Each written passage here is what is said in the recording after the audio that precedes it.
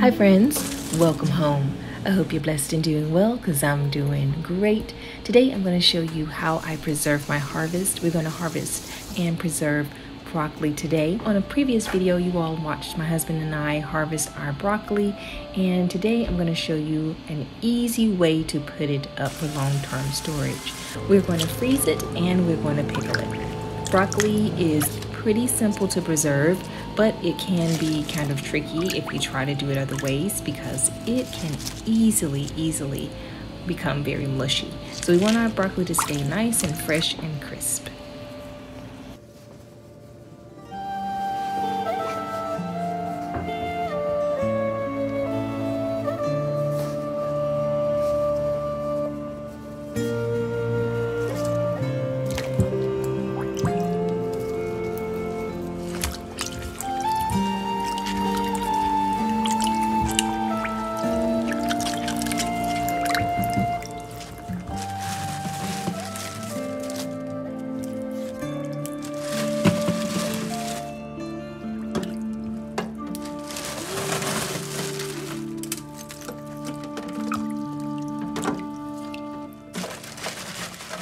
So I wanted to tell you all about my little rickety basket here and why I like carrying it. So this basket happened to be from my grandmother, and it is so old. It has a wooden handle and it was a wicker style basket. It's still in decent shape, but it's starting to wear along the edges, and I really wish I knew how to fix this basket because it is so pretty. It's the shape of it is absolutely phenomenal, and baskets like this at this size are really expensive. So this basket happens to be an antique because I don't know how long she had it, okay? But when I got it, it was in this condition here, and I used it. I actually was able to get this basket right after my grandmother passed away. So it is really sentimental to me. I know it's not a really fancy, smancy basket, and yes, I can go get a basket anytime, but this one happens to be very special to me. So especially it being a gardening basket, a harvest basket. So just wanted to tell you my harvest basket story because I don't think I ever have. And you're maybe wondering why I'm carrying that little antique basket, but that is why. So sometimes when you're gardening, things in your garden are really special to you and sentimental to you, and it just helps you garden even better, because a section of our garden out there is dedicated to both my husband and my grandmother. And so we have two sections out in the garden dedicated to the grandparents, which would be our children's great grandparents that are no longer with us.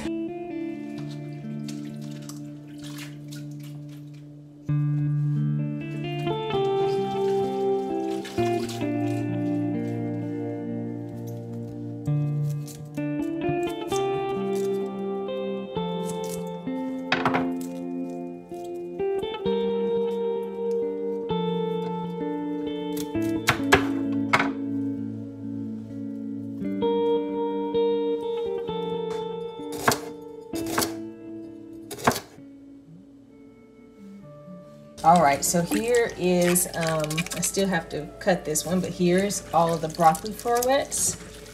They are gorgeous, look at that. And I did not find not one bug on this broccoli, not one. Didn't find not one bug. So they were super clean and ready to go.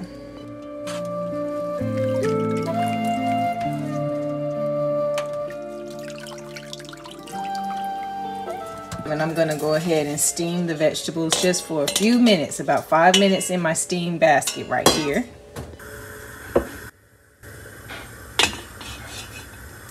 Alright guys, so I actually turned the eye off and I'm just letting it steam, and it's just steaming, and as you can see it's really bright green. This is what you want to see when it turns this really bright green color. And yes, my hands are clean. This is where we're gonna stop. give it an ice bath, and we're going to stop the cooking process because it's still, you know, steaming hot. And I did add ice to this water, okay, to stop the cooking process. And yes, I can just take it straight from my steamer over to the bowl.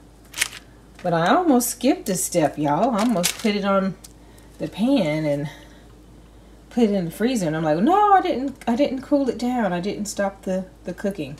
So let it sit in here. Let's let it sit in here for a few minutes. Stop the cooking process in this ice bath, and then we'll transfer it back over to our parchment paper, freeze it individually, and then we'll seal it up. All right, friends, so we are ready to transfer our broccoli. It's cooled down in the ice bath, and we're going to place it on our parchment paper. And we're going to make sure we drain the water off, and we're going to separate them on the parchment paper, and then we'll sit it in the freezer. Once it's frozen, we're going to come and seal our broccoli for preservation.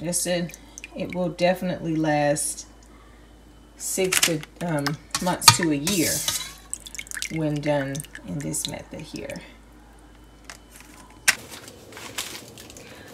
Alright guys, so here is the broccoli. It's frozen and frozen in individual pieces. So this is on the parchment paper, and you just freeze it individually as much as possible. Some of them may touch a little bit, but I'm just gonna, you know, break them apart. But as you can see, it is frozen. Okay, so now all we have to do is either bag up our broccoli and label it, or we can seal it. We can vacuum seal it. So I have a seal-a-meal machine right here, and these are the vacuum seal bags that come like this. And we're going to put some of our broccoli in here, and I want it to make sure they're broken up.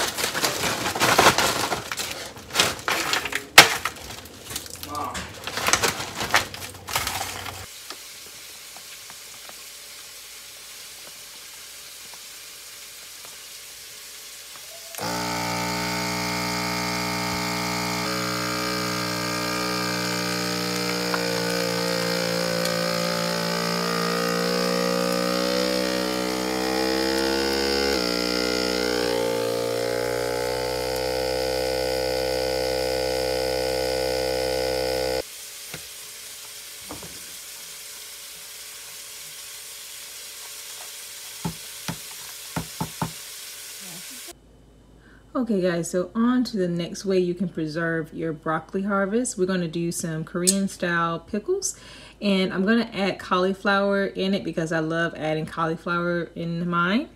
And what you're going to need is a 1/2 cup of apple cider vinegar, a 1/4 cup of cane sugar, and a 1/4 cup of sea salt, and also 5 cups of water. Okay, and so I'm going to be using my basic regular canning jars for this recipe. All right, and then you're going to need just like a peeler, because what I'm going to do is just peel the skins of my broccoli stems, and we're going to pickle those as well. All right, so we're going to go ahead and get our water heated, and we're going to add the apple cider vinegar, the sugar, and the salt, and we're just going to bring it to a boil. All right, now while this is coming to a boil, I'm going to go ahead and take my little peeler here, and I'm just going to peel the skins of the broccoli just like so, just to, you know, clean it up and everything and get it nice and pretty. And then I'm going to go ahead and slice off my florets from my stem, and I'm going to cut my stem into nice long pieces.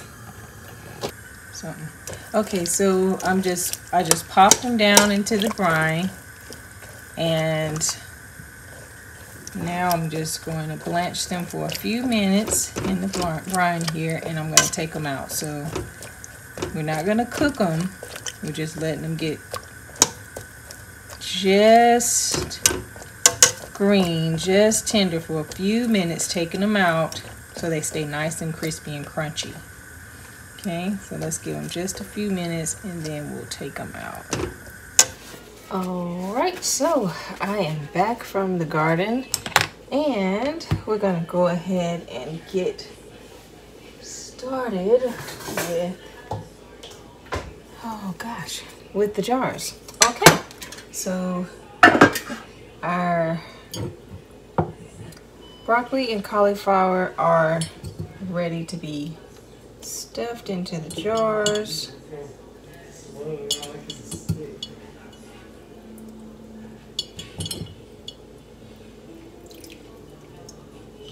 And this is from them being cold, chilled.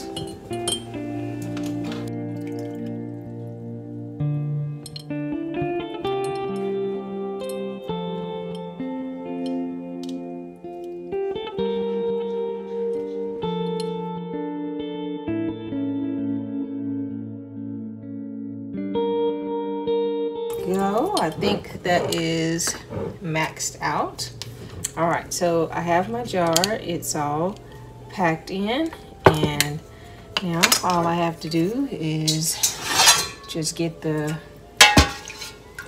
brine, the cooled brine, and pour it in. You know what?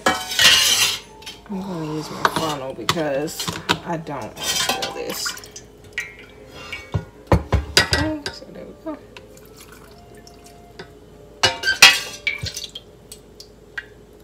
And I'm just showing you this one. This was for, I'm gonna definitely have to increase the brine recipe. This is just for like 2 jars. And I'm gonna make sure that I put it right above the veggies and leaving that 1/2-inch head space right there. Almost forgot to add my garlic cloves, so I just peeled some garlic, and I'm gonna put 2 garlic cloves per jar. And what I'm gonna do is just push them on down in here.